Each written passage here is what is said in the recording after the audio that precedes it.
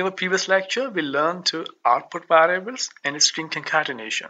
And I said string concatenation is a beautiful technique to format output string. Having said that, in C# there is another way to output variables with formatted string. And that technique is called string interpolation. Using interpolation, you get the same result as concatenation. However, the interpolation is more convenient than the concatenation. In addition, if you use string interpolation, your code will become more readable. So let's see how do we create interpolated formatted strings. These were the statements we wrote in our previous lecture. They're still there so that we can have a comparison between interpolation and concatenation. So to create an interpolated formatted string, in a console.writeLine, we put something like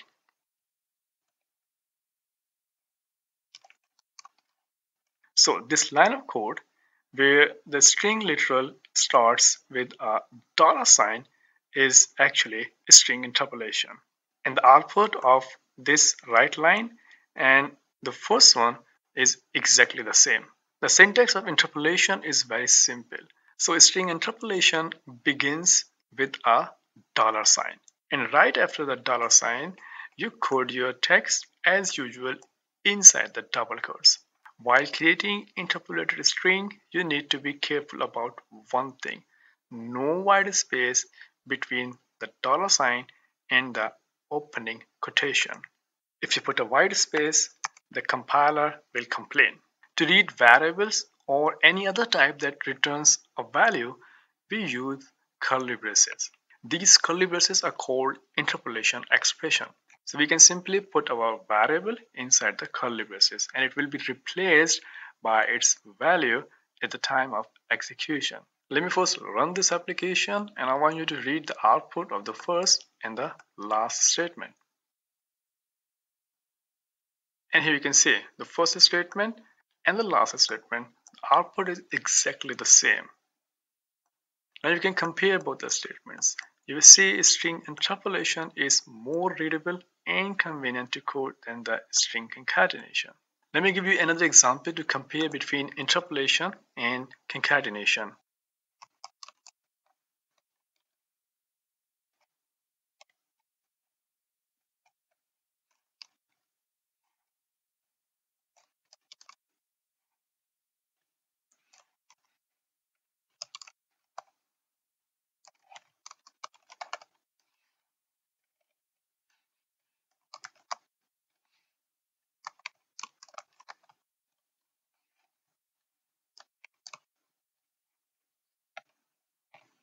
Now you can see which one is better and more convenient to write.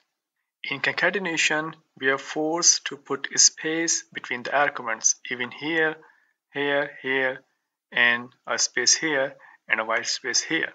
But in this case, you don't need to think about the white spaces. White spaces you put in the string become the part of the output.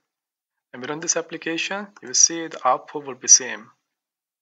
Check the last two lines, and you can see the same output. One uses concatenation and the other uses interpolation. In an interpolated string, you can also use escape sequences.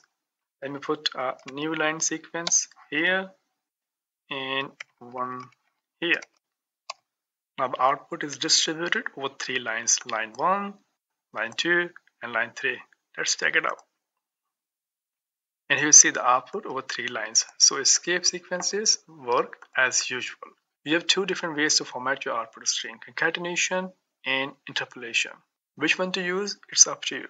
There is no significant performance issue either with the concatenation or the interpolation. However, interpolation is more readable than the concatenation. So that was all about string interpolation. I will see you in the next lecture. Thanks for watching.